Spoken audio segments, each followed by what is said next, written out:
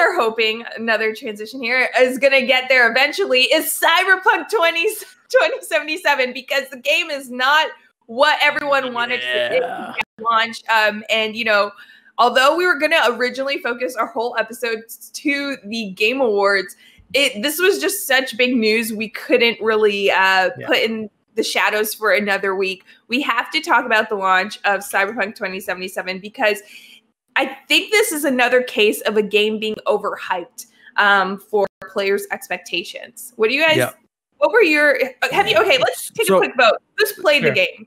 I've been playing it. I put a lot of hours into it. Very, very much into it. Malik, you're playing it too, right? No, I've only been watching it because I was going to buy it, but after I saw all of the bugs and everything, I'm waiting for a big patch, because I was fully prepared to buy it and download it, but I can't reasonably spend the money to justify spending that money. So let's go over this. Here's the statement that was put out early in the morning, I think today, like really early in the morning, or I guess technically yesterday, whatever you want to consider it. This was put out officially by Cyberpunk's Twitter account. It goes, "Dear gamers," which hell of a beginning. It's great. First of all, great way. Hell of a beginning. First of all, we would like to start by apologizing to you for not showing the game on base last-gen consoles before it premiered, and in consequence, not allowing you to make a more informed decision about your purchase. We should have paid more attention to making it play better on PlayStation 4 and Xbox One. Second, we will fix the bugs and crashes and improve the overall experience. The first round of updates has just been released, and the next one is coming within the next 7 days. Expect more, as we will update frequently whenever new improvements are ready. After the holidays, we'll continue working. We'll release 2 large patches, starting with patch number 1 in January. This will be followed by patch number 2 in February. Together, these should fix most of the prominent problems gamers are facing on last-gen consoles. We'll be informing you about the contents of each patch ahead of their release. They won't make the game on last-gen look like it's running on a high-spec PC or next-gen console, but it will be closer to that experience than it is now. Finally, we always like everyone who buys our games to be satisfied with their purchase. We would appreciate if you would give us a chance, but if you are not pleased with the game on your console and don't want to wait for updates, you can opt for a refund for your copy. For copies purchased digitally, please use the refund system of PSN or Xbox respectively. For boxed versions, please try to get a refund at the store in which you bought the game. Should this not be possible, please contact us at, and then they leave their email contact, which is helpme@cdprojectred.com, and we will do our best to help you. Starting from today, you can contact us for a week up until December 21st, 2020. And this statement to me is like, it's the statement they obviously had to make, but oh my God, they literally say, "We're sorry, we lied and deceived you on how this game was gonna look on the last-gen consoles."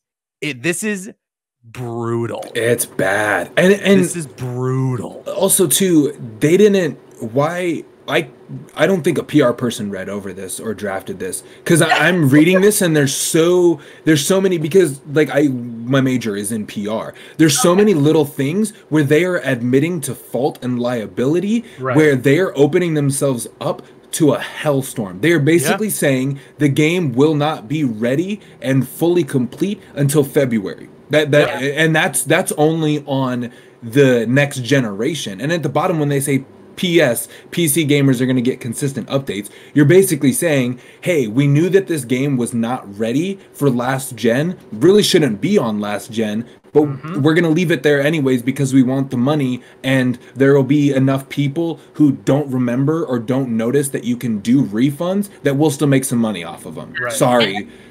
It's so bad, because usually, you know, this, when you see something like this come out, you would want to hope that the developers were put under pressure by the publisher. CD Projekt Red, like CD Projekt, they are the developer and the publisher. Like, this is just like, how, like, you can't even put the excuse on, like, we were under like a tight like lots of pressure from, you know, our publisher that this game has to go out for last gen. Although we were making this game for next gen. It's just such a bleep storm that it reminds me of No Man's Sky. And now, like, because we're going through this, we're gonna have to talk like in a few months, maybe after February, or see if they're able to recover like No Man's Sky did after all of their turmoil that they went through. Release. Well, I brought it up right before like we started the show proper. I said like they have so much in the pipeline now. They have 2 major patches scheduled for January, February. Not only that, but they also promised that they were going to have next gen optimization for the PS5 and Xbox Series X sometime in the near future, plus a multiplayer. Like the fact that they now have to spend this additional 2 months and start well, not start, but continue crunching just to get these 2 patches out pushes everything down the pipeline. Like, who knows by the time that we have the optimized version in our hands, like who's going to still be playing this game? This is getting weird to me. We're seeing too much of different studios get it wrong with a game and then inevitably make it good, and then they learn the next time around. But I don't know why studios aren't watching what other studios are doing, Like, I don't know why someone like CD Projekt Red didn't look at what happened with Crystal Dynamics and Avengers and was like, you know what? This game's delayed till next year. The bad PR could have been avoided if they just stopped putting it. And I mentioned this on the podcast. You need to stop putting dates on the expected release date when you know that there are so many issues with your game. There's no reason that they should have continued to push for a 2020 release, knowing that they've admitted to misleading a lot of gamers out there into believing the game was ready for PS4 and Xbox One, and they knew it wasn't. Now that they're feeling the repercussions, not only in bad PR, loss of faith from their gamers, but also stock prices went hella down. You're not, going to be seeing the full repercussions until well into the next 2 quarters of 2021 when investors start looking. Like, would you sign a new project? If you want to go to CD Projekt Red and be like, hey, we want you to publish a game develop a game for us. Would you, like, this is something now that I feel like they're going to have to make up so much in terms of credibility with not only gamers, but also their peers, because let's just handle that, especially with the crunch, and especially their team feeling the crunch so much so that they've decided they're still going to pay out their bonuses to their team. Because they realize it's so bad. 100%. Regardless of the performance and the review scores that came out. The only thing go ahead. No, go ahead. I was gonna say the only thing that I can think of to justify this is that they are going with a Rockstar GTA mentality. Because they've mentioned multiplayer so early, they're thinking, we have a great story. This is a beautifully realized world in terms of the narrative. We're missing some of the technical aspects. We'll fix that over time, and then we'll re-release it again. But they're shooting for a multiplayer mode that is going to be MMO-esque. You know what I mean? That's the only thing I can think of is their vision for Cyberpunk, because realistically, the story was kind of already written for them. I mean, the Cyberpunk world has been around, and it's so deep and rich. And I can't imagine that they have been working on the tech consistently for the past 8 years, and it turns out like this. This is like a 2-3 year old like work in progress. It seems like. I feel like that may be a result. With Mass Effect, it's gone through so many issues. With Halo, it's gone through so many issues where like they pretty much need to start almost from scratch, right? Cyberpunk went through that same development nightmare as well. And you bring up a good point, Caboose. It's like, I don't understand why these studios just don't recognize the trend that's kind of plaguing the gaming community within the last 2 to 3 years. And I think that is a huge factor to do with crunch. And, we had lots of news about all these studios putting that on their team that, although some studios may be doing things, implementing things this year to kind of correct that course, unfortunately, games have been in development like Cyberpunk, where they've been working under crunch for 7 years, where they've had to change things so often. Although we've shifted to a movement where there shouldn't be crunch, I don't think we'll fully see any of those things that these studios are implementing or promising their team with no crunch really happening until a year or two from now.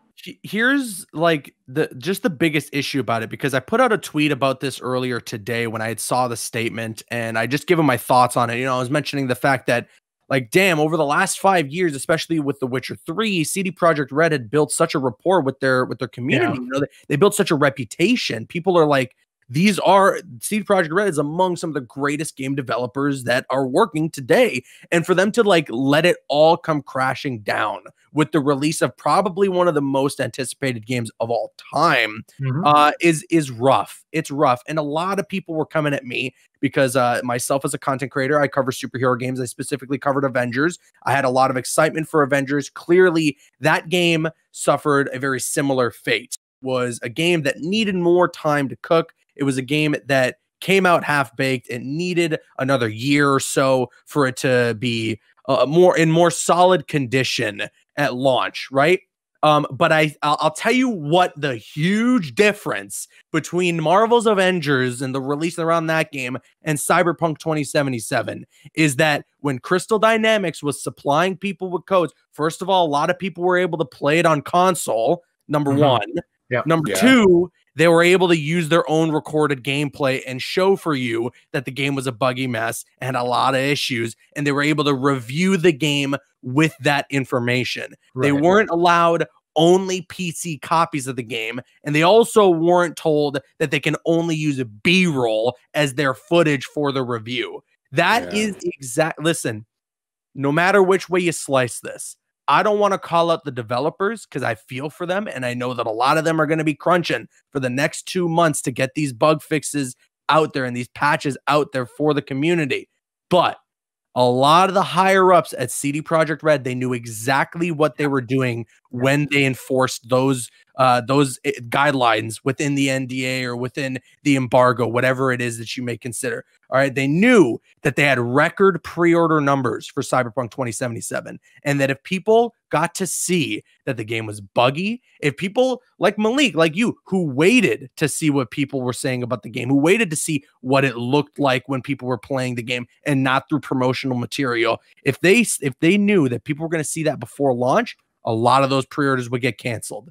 So now we're in a situation where, yes, even with this statement and them saying that people are going to get refunds, that also involves people waiting on customer support for who knows, God knows how long, for people who knows when they're going to get an email back about getting a refund for their copy. That goes as well for people who may not be on the internet that much and may not even see this statement and know that they can get a refund. There is a lot of money that they made on Cyberpunk 2077 because they purposefully deceived the community and they deceived the consumers by locking some things behind those reviews. And I don't care who you are, you cannot defend that. And people were trying to call me out for trying to apparently blindly defend Avengers, which I didn't do, first of all, but they're doing that as a defense for them blindly defending Cyberpunk. You got to call these guys out. If we stop calling them out, then Star Wars Battlefront 2 will keep happening. Fallout 76 will keep happening. Marvel's Avengers will keep happening.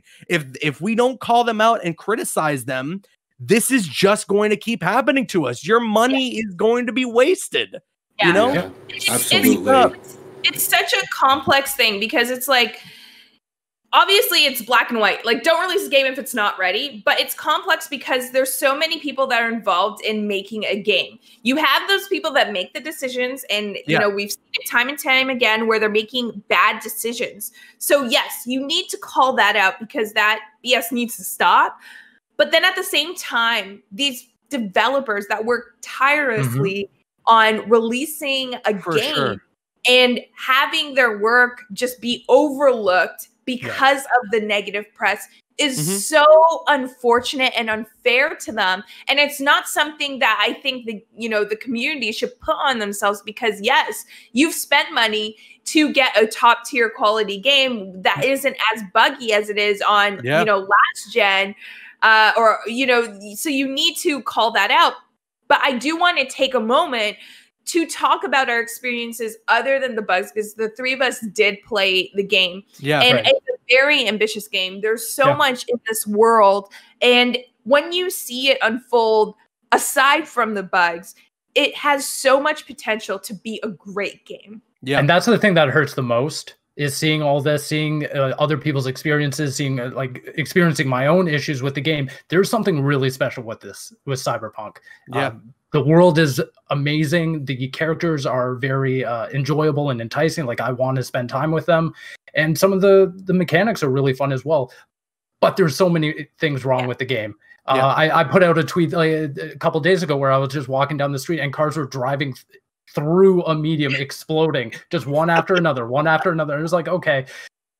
It often reminds me of a Skyrim or of a Fallout game, where it's like, okay, these are just really bad bugs that aren't affecting my progression, more or less, but I know that it's just inconsistent across the board. Like, Caboose, you were telling me that you were driving down the street that just would crash your game. Other people, they're getting locked out of their games or save crashes, stuff like that. I'm not experiencing those, but I think that's the worst part, is that there's something really special here, but not everyone's having that same experience. And are you playing? Sorry, right. Are you playing on last Series gen? X? Series X. I think that's also something important to talk about, is that people are experiencing different issues, whether on base consoles, on new consoles, on PC, on high-end PCs.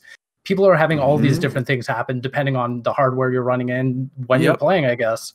I can count on more than one hand the amount of bugs and glitches that I've run into that aren't necessarily just like a texture pop in or a character disappear, or like an NPC disappearing out of thin air, but bugs that straight up halt my experience with the game. Like you mentioned, Steve, I tweeted this about 30 minutes before we went live. I was playing a little bit Cyberpunk, and I was going to go buy a car in the game, and there was a street that straight up, unironically, crashed my Series X.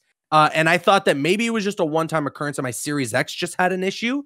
I booted it back up, got back in the game, went down that same street because it was the same waypoint, and the Series X crashed again. So like that's like one of a dozen experiences that I've run into. There was also a side mission I did where I got locked in the room and the doors wouldn't open. And even when I would skip 24 hours and stand there for 24 hours or something, nothing would change. If I would quit out of the game and go back in, nothing would change. I had to load a save from 30 minutes prior and do the side mission all over again for it to work properly. This, like, people just think you can't excuse this. You can't just sit by and say, well, oh, it's okay. It's okay. You know, like, and for those of you as well who aren't experiencing issues, like, consider yourself lucky. I'm glad you were able to enjoy the game, but that doesn't mean you have to turn a blind eye to the glitches and the bugs and the issues that other people and a large majority of people are experiencing. Yeah. Like, speaking from just one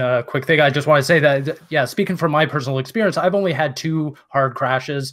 Some of the bugs I've experienced have been like tongue in cheek, like the fact that like my pants weren't rendering, so I was running around, pantsless for a while and stuff like that. But at the same time, like, it's inexcusable. Like, we're way past the days where the Bethesda jank is like humorous, where it's just a Bethesda game, it's not going to run properly. We're way past that. Like, we're spending $60 on next gen products. Like, we expect a lot more, and even the smallest amount of bugs is something that we need to just start speaking with our wallets on.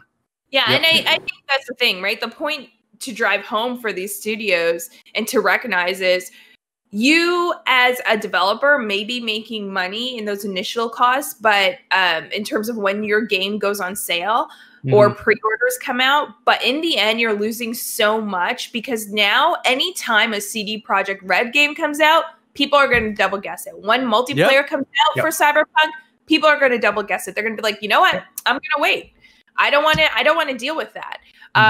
So there's so much at stake for these studios that they need to understand that although we are passionate about our fandoms, we're passionate. We get excited when the new titles, coming out. We get excited for all of everything. We just eat all of the latest news out. We eat, all of the latest DLCs. We just want to get our hands on it. We are not going to stand for that and keep being abused and taken advantage of just because you feel no matter what, we're going to continue to throw our money at whatever you're selling. And, with Cyberpunk 2077, like, it's just super unfortunate because now they not only put the reputation of their studio, but the reputation of Keanu Reeves being involved in a video game. No. Oh, true. No. He may never want to do this again. It's a video game. Don't expect Neo to make an appearance, Yeah. I also want to make one last point. Sorry to cut you off, Steve. I want to make one last point. And it's something that you were saying, Steve, in that it's like, it's especially heartbreaking because when the game is running well and it's working and you aren't running into glitches, it's pretty damn good. And that's from somebody who, like, kind of going into Act 2 and putting a decent amount of hours into it. I was like, I don't know. Like, was this really the game that everyone was hyping it up to be? Like, granted, I wasn't like jumping in excitement for all 8 years since the game was announced. I was really only like excited in the home stretch when the game was about to launch. But I remember like putting a decent amount of hours and being like, I just don't know if I'm feeling this. But then eventually it starts to pick up and the story starts to get really interesting and you meet a ton of different characters. And I'm like, oh my God, I'm all in now. But and then in that, it's especially heartbreaking because in a game that's built on the immersiveness and being sucked into this world, running into a bunch of glitches and especially game breaking ones immediately kick you out of it. And that's what's heartbreaking the most is because I want to keep playing. In fact, I'm itching to play it right now. But I know when I jump on in my session of playing it, I'm probably going to run into a bunch of bugs and glitches that'll ruin my experience. And that's so frustrating because the game does start off, it's a bit slower at the beginning. And it's a 20-hour campaign so it's like, it is slow at the beginning. And on top of that, if you do meet a glitch, it just makes it so frustrating to like continue going on your mission and like hoping that things are going to look out, that it just feels like you're dragging it on for the sake of experiencing Cyberpunk. And it's like, that's something I never wanted to do as, working in this industry or like being just even a fan of gaming. It's like, I never want to play a game and feel like I need to get through this game because everyone's talking about it. Sure. The one other thing I just want to bring up, I know we're running really late, so I want to keep it short, but a story I've been following since pretty much like when the show started was that on Push Square, customers who were trying to get a hold of Sony to get a refund on this game, it turns out PSN doesn't have a refund system. Really? Yeah, so customer service are basically just saying like, we can't accommodate you and give you your money back. I'm just reading like some of these people have posted that like their chat interactions with customer service, and they're like, one in particular says, "I'm sorry, due to restrictions outlined in the PlayStation Store cancellation policy, a refund cannot be made for this transaction." Another customer service rep basically just said, well, CD Projekt Red promised a couple large patches in January and February. You might just want to wait for those. That's rough. So, yeah. So I just felt like it was... Yeah. I just thought it was, good for our audience to know, like, if you guys are really eager to get your money back for this game and you feel burned by CD Projekt Red, you might want to go through them rather than make Sony. sure, harass them. Well, don't harass them. Don't be like, no, be nice. Be nice. I want to make that, And I should say, your emails, they're not the people that. Yeah. Exactly. So nice. I mean, harass them in the sense that like, email them, keep following up, make sure your email is seen. Because if you want your refund, you got to go get it. And that's the unfortunate process of this all, is that even though they're offering a refund because of the times and the environment that we're living in right now, that's just, it's very difficult for people to run through these tickets.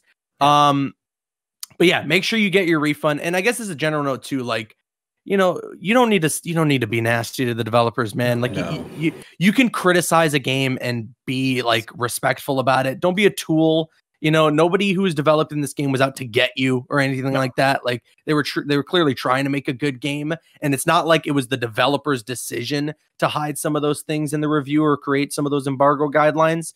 But even then, like, just like make sure you get your criticism across in a very respectful way, because otherwise, like, your criticism will not be received. Yeah. If we're being honest, like saying game sucks, I hate you, like that information, nothing can be taken in there to improve on. There's nothing constructive in that. Yeah. Make sure, like your teacher would say in school, make sure you give some constructive criticism. Okay? Yeah, that's it. Right there. I just wanted to add my 2 cents as somebody who has not played the game yet, but has watched probably close to 20, 30 hours of the game, is that The Witcher was extremely broken when it first came out, 2 and 3 especially. But now Witcher 3 is looked at as a definitive RPG experience, like period, end of story. Yeah. For me personally, I am excited to see if they keep developing this game and keep building on it, because I have friends who have done role-playing campaigns, like tabletop versions of the Cyberpunk world, because it is such an in-depth and crazy world. And for me personally, I'll go back and I'll play it with each iteration that they fix, as they add more stuff, as they patch things, and I'll run through in the different career paths, and I'll explore different things, because like even seeing Arasaka like in the flesh was a crazy experience for me, because it's this name that you hear whispers of throughout the Cyberpunk world so far. So there is such a deep world and a deep story and so many things that they can do to improve it. It just sucks that it had to come out like this, because I am a fan of the series, and you know, the world and everything that's involved with this has just come out to be such a dumpster fire, and it's so sad to see. And I really hope that people aren't being nasty towards the developers, and understanding that it's going to take time, and it's just unfortunate that the higher ups in the business aspect had to get in the way of the art. Right. Yeah, definitely. 100%. All good points, everybody. You know what? I feel like we're going to continue to follow this story as it evolves, and we're going to get maybe better news, hopefully better news, with where Cyberpunk is going, especially for its fans. But for now, that's it for us today. I'm going to ask Steve, Malik, what articles do you guys have coming up? I mean, we're talking about Cyberpunk. That's what I'm planning on getting out there this week. Got some Cyberpunk articles coming at you, so stay tuned. Yeah, I'm hoping to get my hands on Cyberpunk soon and start writing some articles about it.